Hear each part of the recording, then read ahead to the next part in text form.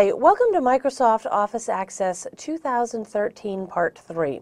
My name is Sandra Batakis, and I'll be here to take you through this course so that we can see some of the great things that Access has in store for us. Now, I go way back to Access version 1, very quickly followed up by Access version 2, where I got a chance to not only see what it was to do some data entry, but to start designing this new relational database functionality that everyone seemed to be excited about. Well, I am here to say that 20 years later, we're still working with Access. It's still a phenomenal tool, and I look forward to sharing some new information and some experiences with you. In this lesson, we'll be implementing advanced form design. We'll cover how to add some controls to a form, how to create some subforms. We'll organize the information into different tabbed pages.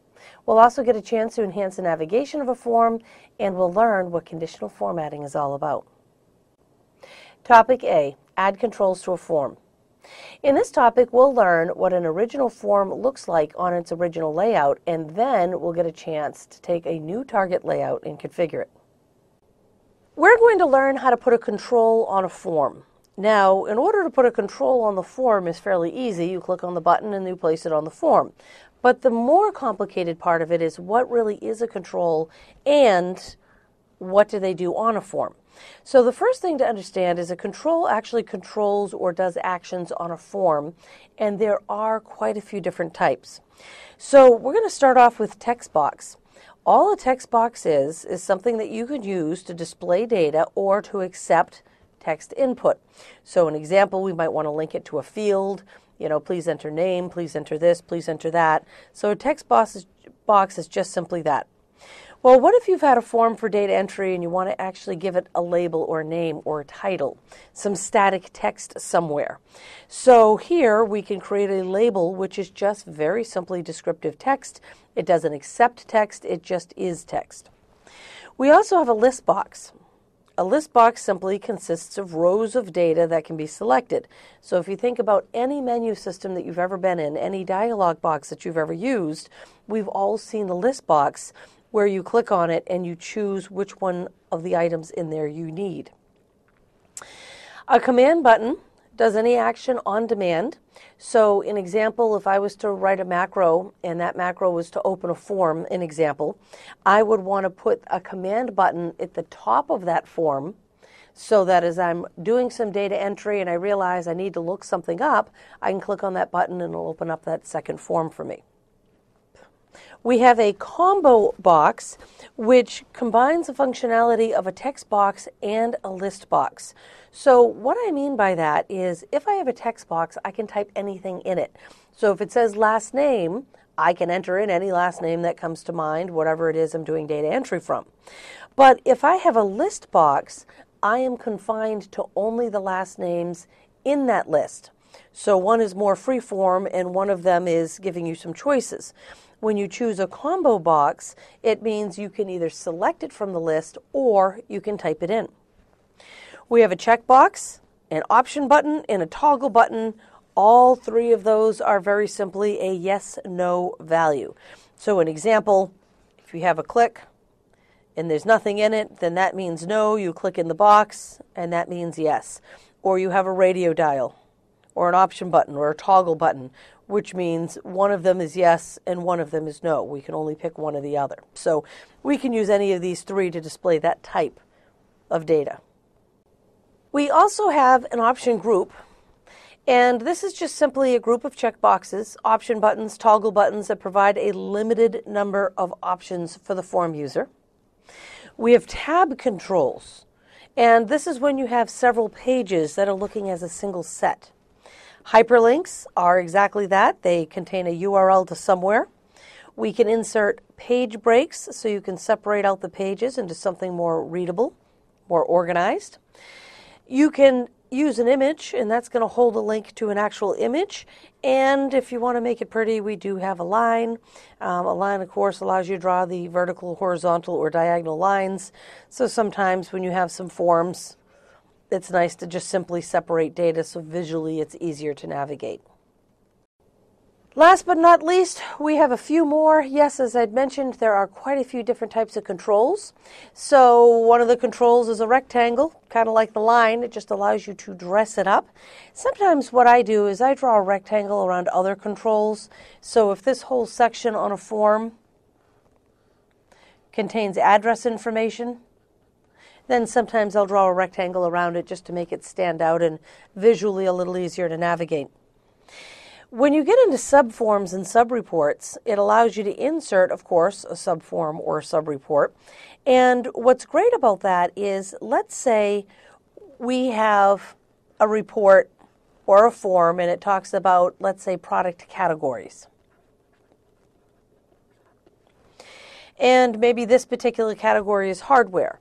Well, that's a simple form, but I might actually want to find out what types of items are in that category called hardware, so I can create a subform or a subreport, or I can expand on this and actually see the products that are part of that category. We also have unbound object frames, and an object is just anything you can put on there, like a graphic. That's the one that we use the most. Unbound simply means it's not bound to data in the database. So it might be that you want to use it for a company logo or some sort of design.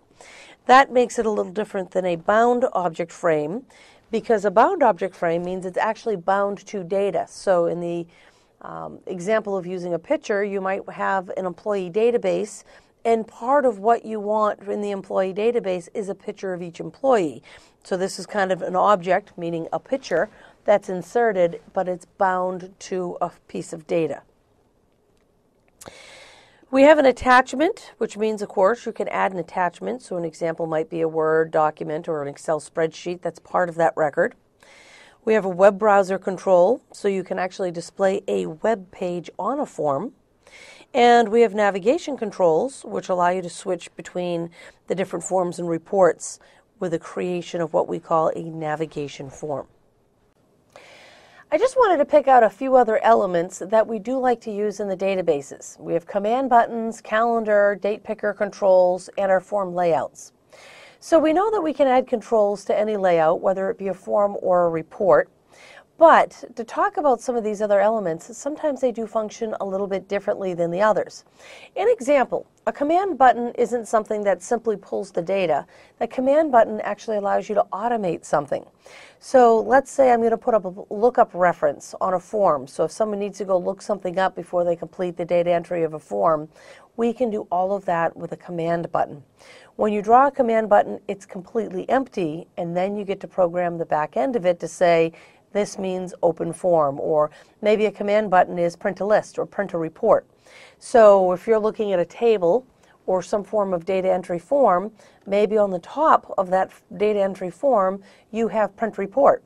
So it does a query on the form, or it does, better yet, a query on the table that you're looking at the data for, and it sends it right to the printer. We can also have an element like a calendar or a date picker control. A calendar or a date picker control just means that we've said it's going to be a date and time function, and when it has that control embedded, it means when you're doing data entry and you move there, when you click, a little calendar drops down, so you can type in a date, but you can also navigate through it graphically. And of course, we also have form layouts. As a reminder, a form contains zero data. It's just a way to view data. We can create a form with every single field and every single record, or we can create a form that's based on a query that only shows you a couple different fields. So in there, we have all these different form layouts that we can use to view the data for different purposes. So if we look here at the original inventory form view, this means we literally clicked on, let's say, a table. We clicked on, create a form, and no questions asked, we got all fields. So in this particular case, I just want to point out we have a form header. We have the details section. So this is going to always appear at the top of the form. If I wanted a form footer, I would put anything down here. And then the details section is where we view things, typically one record at a time. So here's the product code, the department it comes from, the supplier that supplies us with that product, the description, how many units I have in stock. So we're in design view, which is where we can add and remove elements and move things around. but we are looking at what I would consider a default form if we were to just say, throw all the fields on a form and let Access do its work.